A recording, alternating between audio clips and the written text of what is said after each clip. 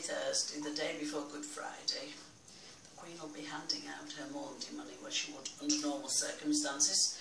But I'm doing blog 4. This week, Mary and I have been quite busy. She persuaded me to go onto the Methodist virtual choir. So we've been practicing a song, looking at a laptop. We've been singing our parts, looking at the laptop. We've had to record ourselves singing In Christ Alone. And then the most traumatic of all was putting it online to the guy who's going to sort everything out. It's going to be on television on Easter Sunday. I think even more traumatic was hearing my voice. It sounded not very good. So I hope you see Mary. She does the Macathon actions while she's singing, so she might get on, but they might give her a bit of airtime. Anyway, I've got a request to play today. Somebody's asked me to play a hymn, so I'm going to play Will Your Anchor Hold in the Storms of Life, when the clouds unfold their wings of strife. And I'm going to follow that with a song for the hockey players who are listening. You know who you are. We were a cracking hockey team, so I'm going to play their tune. But first of all, we're going to have Will Your Anchor Hold for Karen.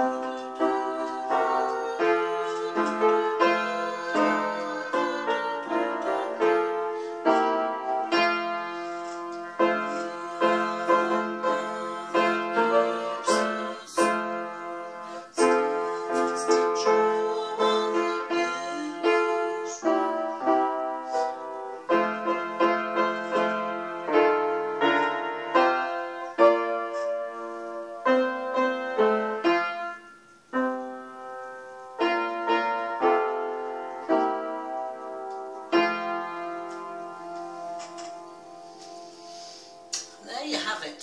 Now the second piece is for the hockey players. We used to go to the Isle of Man playing hockey. We're a cracking team, but we had a cracking social life too, and our guest house had a piano, and that's when June would play her 2 tunes.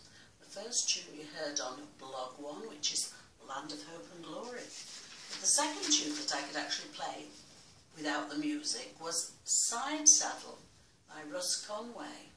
Now this piece of music was given to me by my piano teacher, Jackie Jackson, in 1959. I've learned to play it by heart. It costs 2 shillings actually, but I've learned to play it by heart, so sometimes looking at the music doesn't help now. But it does tell me the first note. So this is Side Saddle, for old time's sake, for all the hockey players, you know who you are, to keep your peckers up during this self-isolation, and to wish you all a happy Easter.